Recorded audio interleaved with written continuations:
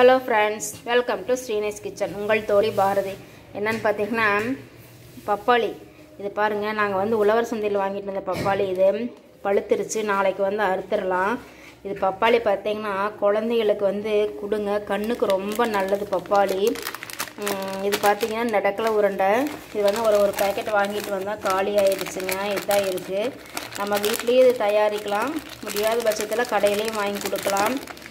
இது பாருங்கள், நல்லா இருக்குது. நடக்கலை உருண்டை பார்த்திங்கன்னா நல்லா இருக்குது. இது டேஸ்ட்டாகவும் இருக்குது. ஒரு பேக்கெட் முடிஞ்சது எங்கள் வீட்டில்.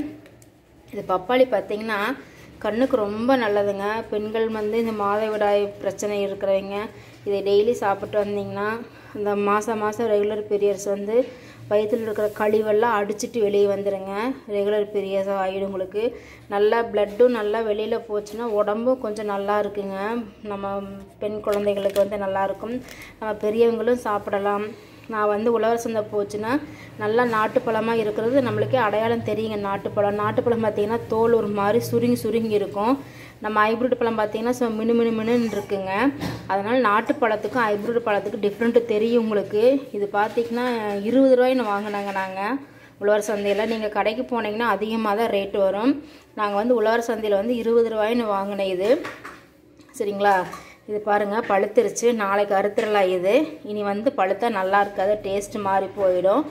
அதனால் பார்த்திங்கன்னா ஒரு 2 நாள் ஆச்சுங்க வாங்கிட்டு வந்து. 2 நாள் ஆச்சுங்கன்னா பழுத்துருது. கண்டிப்பாக குழந்தைகளுக்கு வந்து கிடச்சிதுன்னா டெய்லி ஒவ்வொரு பீஸ் கொடுங்க. கண்ணுக்கு ரொம்ப நல்லது.